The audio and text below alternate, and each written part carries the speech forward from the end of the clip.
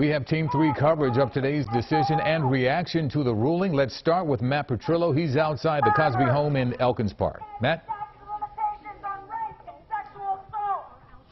Yeah, Yuki, right now there is a single protester. You might be able to hear me kind of just screaming a few things just outside of Bill Cosby's home. He came outside just behind that fence around 4:45 this afternoon. It was the first time we saw him. He said nothing, instead leaving that to his spokesperson. Mr. Cosby conviction being overturned is for the world and all Americans who are being treated unfairly by the judicial system and some bad officers, because all officers are not bad. Earlier today, Eyewitness News was there as Cosby was riding in the passenger seat of this car and into a flurry of cameras and Cheltenham police officers before entering his property. Neighbors watched the activity from their homes. I definitely welcome him home. I'm sorry that he had to go through that.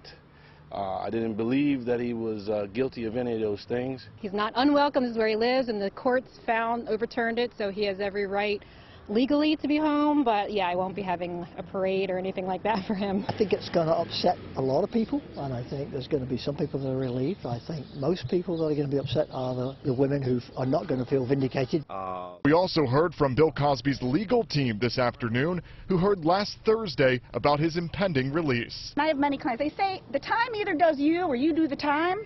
Mr. Cosby was doing that time. The time was not doing him. He flourished in prison in the sense that he was a mentor and to other inmates. He kept a positive outlook. He stood by his principles, and he really was impressive, really impressive. And I just talked to him last week, and he was in it for the long haul. As you already know, he had an opportunity to participate in the parole process and chose not to because he wasn't going to admit to being something he was not. And one of the very first things we were told Cosby did after arriving to his home was take a short nap. Reporting live in Elkins Park, Matt Petrillo, CBS 3 Eyewitness News. Okay, Matt, thank you.